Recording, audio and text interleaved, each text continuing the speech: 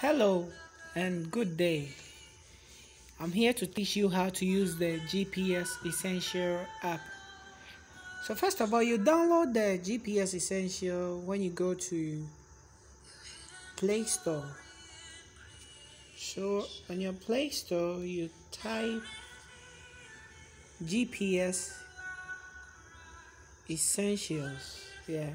So that's how the icon looks like. Then you download it.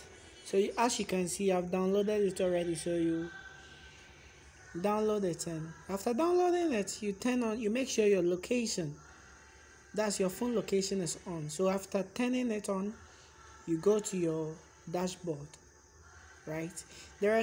You see this plus sign there.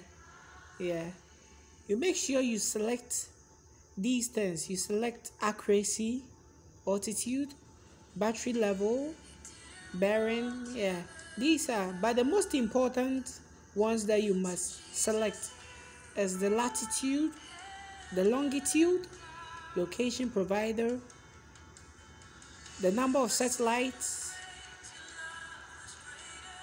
yeah, and let's see, what do we have here? Yeah, the GPS time. Yeah, you can select that one as well. Yeah, so you do that. So after selecting it, you have something like this on your dashboard.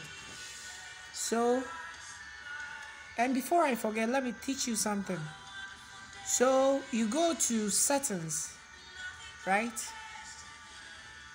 After going to settings, you then navigate to units, and make sure your units are always, by default, is always in kilometers. So you change it to meters. Yeah, meters. Yeah, then you go back here. So after doing that, yeah, you have this. So the latitude and the longitude gives you the exact point that I am on the Earth's surface. And always make sure your accuracy is less than 5 meters. So as you can see currently, my accuracy is 19 meters, which indicates that my latitude and longitude, that's my position, has an error of, so yeah, currently we have 6 meters. So it's getting better. It's getting better. Yeah, and you should make sure you have a minimum of 4 satellites.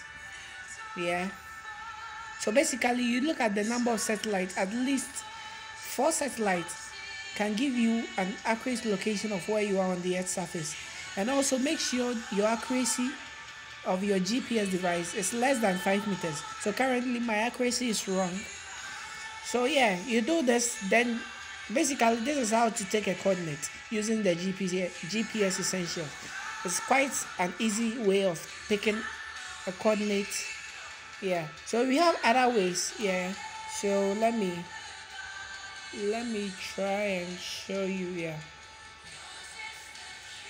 all right, so the other way is you go to waypoints. Yeah, and on your waypoint, you your yeah you see your exact location will be indicated on this map. So as you can see currently, I'm at the University of Energy and Natural Resources. Yeah, one of the lecture, yeah, to be precise, in an office, yeah, in Mr. Akoto's office. I did that though, but it doesn't show that. But you can see I'm in the campus of University of Energy and Natural Resources, right? So with this, you check your accuracy. So if the accuracy is less than 5 meters, you can pick this point as a GPS coordinate point of this location. Then you check the number of satellites. Currently we have 3 satellites, and this is so because I'm in an office picking a coordinate, which interferes with the atmospheric signals coming direct from the satellite. So when you are picking a GPS point, make sure you are picking it during the daytime, during periods where the weather is clear, where you don't have any cloudy weather. Yeah, and also make sure you are not under a roof, because all these things interfere with the signals and it can jam your GPS. uh, coordinate. Yeah, so with this, you just click on this plus sign, yeah, and after picking it, you see something like this, yeah. So you give the name.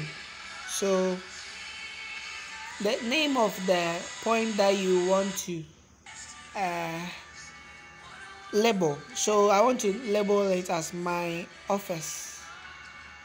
So I'll label it as my office. You can give a description. So maybe office at Chine. Yeah. Then you create your point. You can select icons. So as you can see here, yeah, I have my office here. So that's my point. So yeah, that's it. Basically, this is how to pick a GPS point.